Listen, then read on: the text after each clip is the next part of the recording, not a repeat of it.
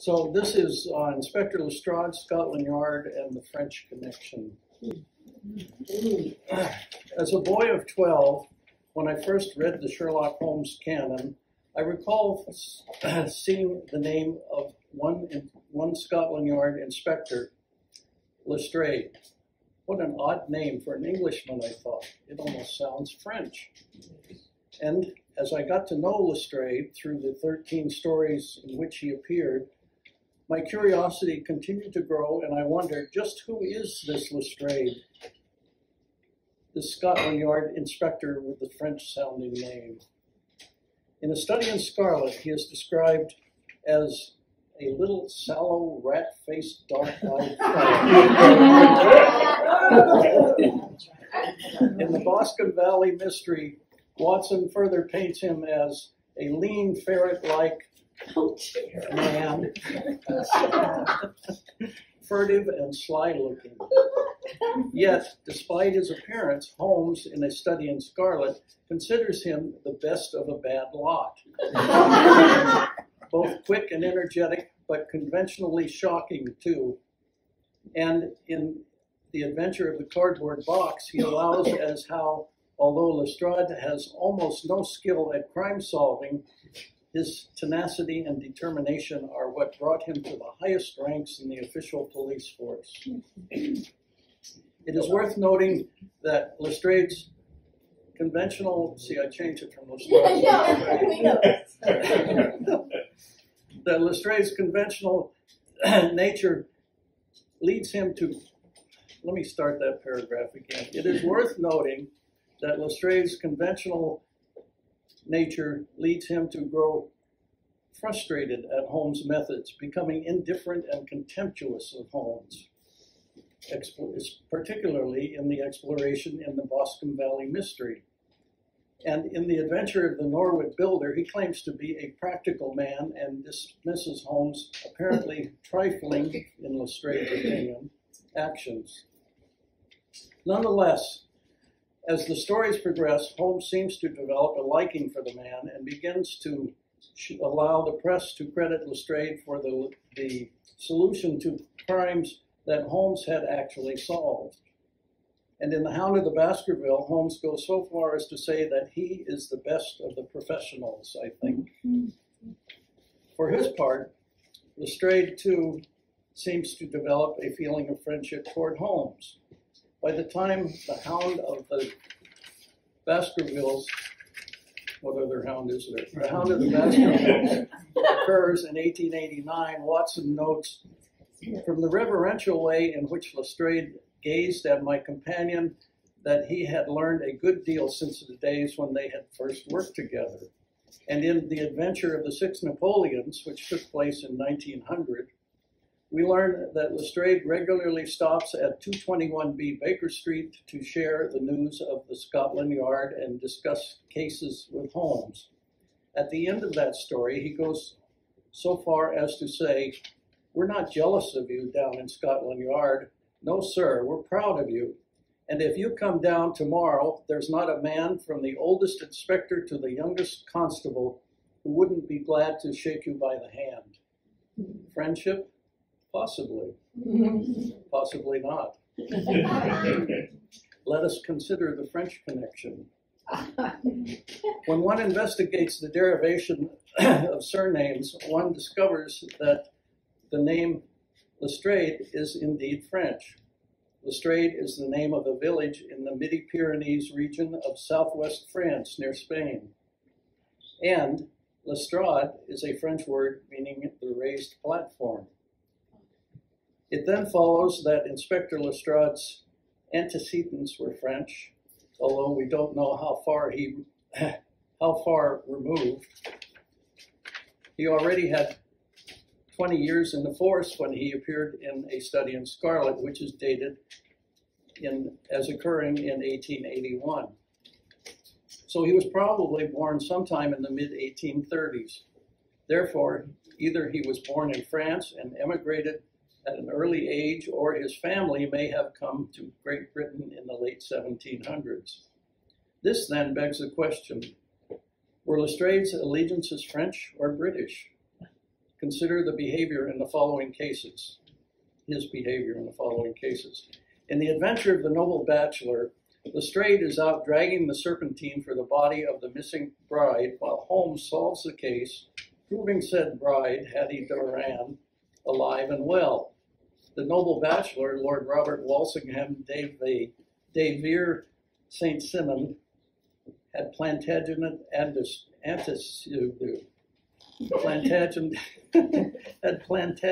ancestry, thus a connection to France.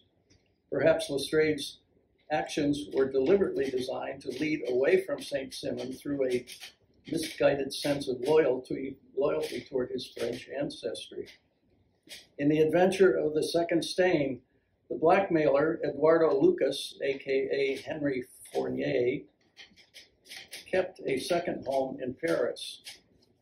Lestrade arrested Lucas's wife for his murder, and because of his French sympathies, had he located the missing document, might have placed it in the hands of the French authorities. Fortunately, Holmes deduced where the document was and returned it to the British government, thus preventing European complications of the utmost moment.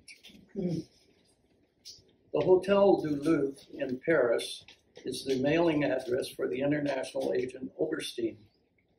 The missing 3 plans for the Bruce Partington submarine were placed in his hands for sale to the highest bidder on the continent. Lestrade was content to capture Colonel Valentine Walter, who stole the plans originally, rather than pursue the case to the logical conclusion. Was this in the hopes that the French might be the successful bidder for the plans? Napoleon Bonaparte was idolized by legions of French people while alive. Indeed, with his passing, many thought wistfully of what might have been.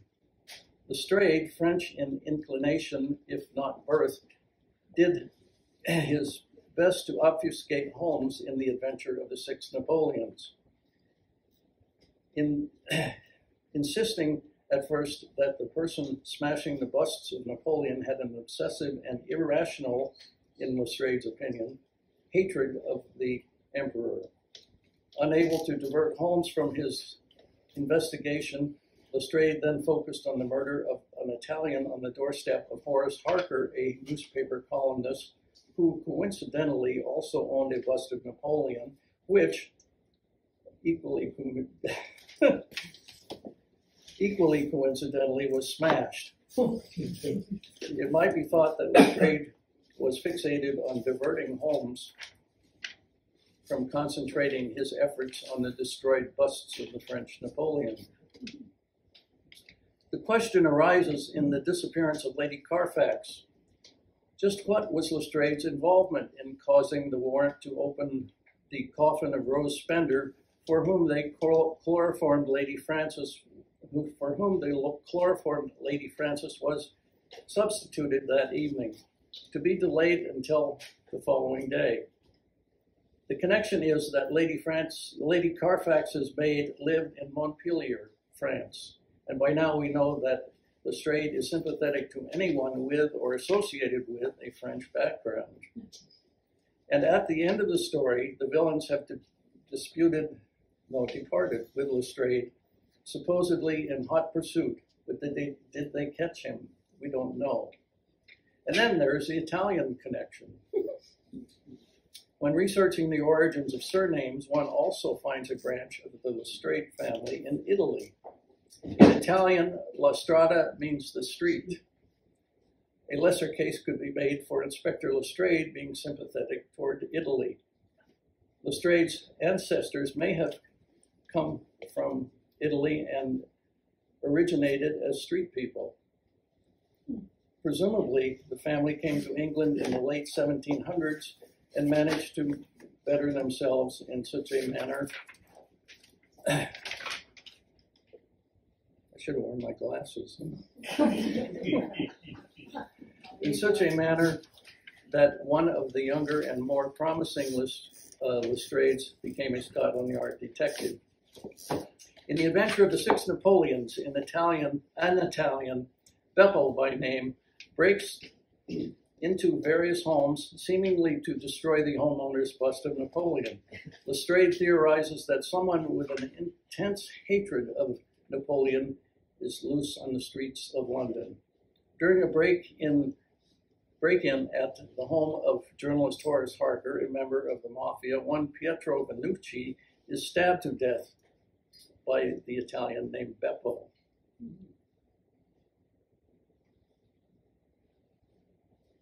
Throughout the story, Lestrade persists in trying to mislead Holmes away from the logical motive for the destruction of the Napoleon busts. It is only when Holmes dramatically reveals that Beppo was after the stolen black pearl of the Borgias that Lestrade is forced to agree with him. Now let us consider the Napoleon of crime. Thus far, we've looked at Lestrade, pedestrian, ordinary, furtive, ferret-faced, unimaginative, yet considered by Holmes as the best of the professionals. We have also examined the possibilities of Lestrade being loyal to interests either in France or Italy. But if we step back and broaden our focus, another possibility comes to light. Might Lestrade, with more than 40 years with Scotland Yard by the time of the adventure of the three Garridibs in 1902, be working for Professor Moriarty? At this point, you're probably thinking, but Professor Moriarty met his end at Reichenbach Falls at least 10 years before the adventure of the three Garridibs. How could it be that Lestrade continues to report to him? Statistically, since 1989, there have been an average of 1,802 sets of triplets born in the United States. Born in the United States each year. Of these, 150 per year were identical triplets. Assuming Professor Moriarty was one of a set of identical triplets, then he looked exactly like his two brothers. Colonel Moriarty, who wrote angry letters to the press at Professor Moriarty's alleged demise at Reichenbach, and the station master Moriarty from the south of England. Bearing in mind that Sherlock Holmes saw Professor Moriarty only once, as described in the final problem, it would be understandable if the Moriarty he encountered at the Reichenbach Falls was not the professor, but one of his identical triplet brothers. And it would be very logical for the professor to substitute his brother, the station master, who was in better physical condition from handling luggage at the railroad station, for himself, thus increasing his chances of defeating Sherlock Holmes once and for all. In his actions, if his actions were deliberate and well thought out attempts to further the interests of his employer, Professor Moriarty, he who sits like a spider in the center of his criminal web, sensing every vibration throughout.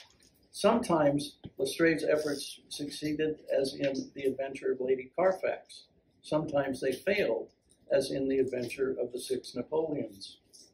But for a deeply embedded mole to be effective, he must remain employed by the enemy.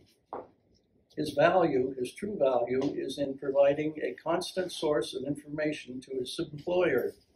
Success or failure of individual criminal endeavors along the way is incidental. As a continuing source for Moriarty of the intentions of Scotland Yard and Sherlock Holmes, the value of Lestrade as a mole is priceless.